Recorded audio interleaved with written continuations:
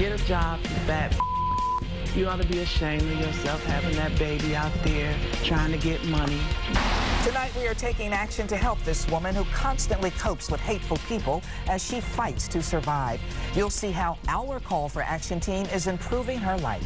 Our Julie Bonovich first broke the heartbreaking story of Linda, her panhandling, and her struggle to care for her young daughter. Our Call for Action team reached out for help. Bill Spencer is here now to tell us about the money donated and the big surprise that brought Linda to tears. Bill? That's right. You know, Linda Edwards has been struggling for about 6 months now. She has had to literally beg on the street to get money to support her 6-year-old daughter. Well, we took up the work of trying to change her life, and tonight we gave her some very good news. Just keep swimming, and you'll get to shore.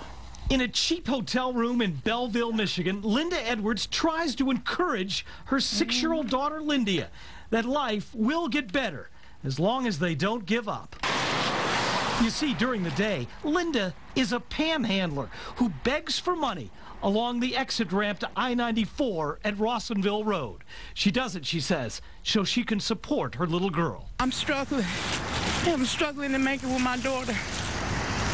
So I'm a little embarrassed, but I keep pushing because I wanted a child. It's not that Linda is lazy and has never worked. For 15 years, she had a job as a nurse's assistant, but lost that job, lost her home, and lost her car.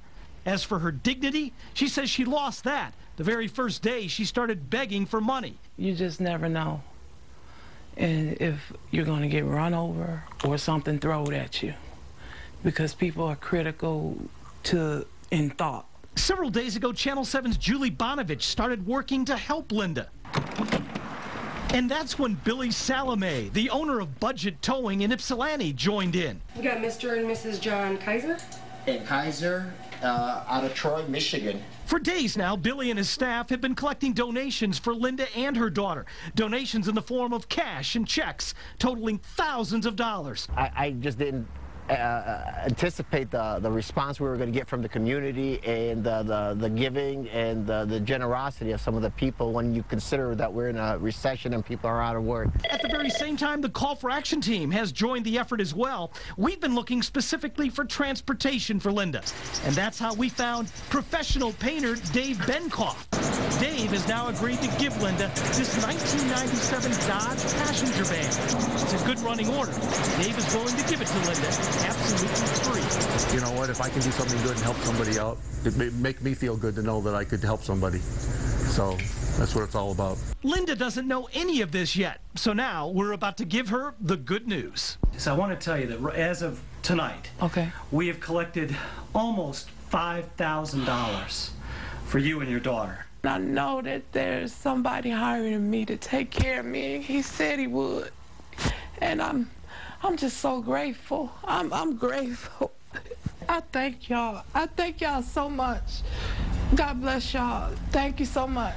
I'm ecstatic. Oh. Tell you what, Linda's going to be even more ecstatic when she hears what I'm about to say right now. Just got off the phone with Billy Salome. We now have close to $7,000 to deliver to her. She'll be getting that in the next few days. As I said, we also have a van for her, so she's got transportation, and we're working on trying to get her a job.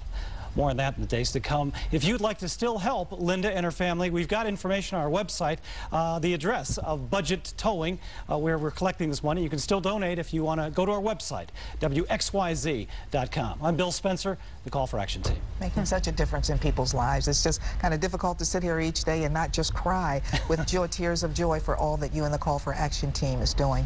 Thank you. She's a special lady and taking really good care of her daughter. Yeah. Good work, Bill. Thank you.